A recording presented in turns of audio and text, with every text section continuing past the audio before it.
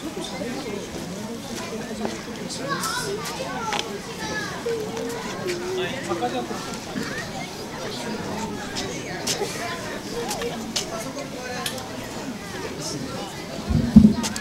さんこんばんは。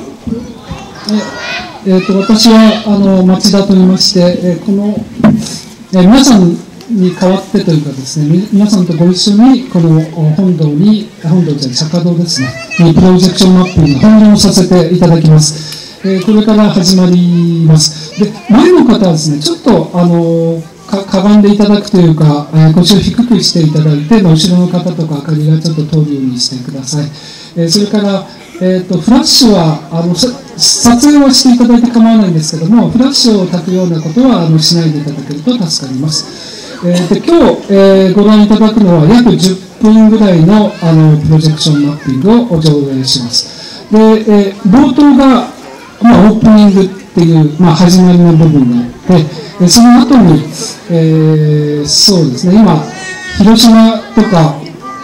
埼玉とか東京とか、から来た作家さんの作品を上映します。で、その後に、最後に、園児幼稚園の子どもさんがですね、その願いを込めて、描いた絵というのがありまして、その絵を少しアニメーションをして、このお堂にプロジェクションマッピングをするということをします。で、実はこの正面のプロジェクションマッピング以外にですね、後ろの仁王門や右と左に、やはり映像を出してまして、これ終わったら見ていただければと思うんですが、右の方では、今日は岡山の吉備津彦神社という桃太郎伝説の神社があるんですけども、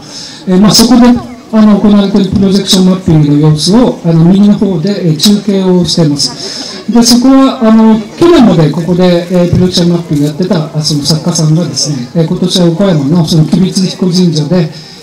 高さが11メートルある灯籠にですね、プロジェクションマッピングをやっている様子を右で見ることができます。で、左の袖の方では、エア書道というですね、その自分の体を使って、今そうですね、仁王門にその習字を書くような、そういうことができるような、コンテンツも出してますので、終わったら後ろの方にもちょっと回ってみてください。それでは始まります。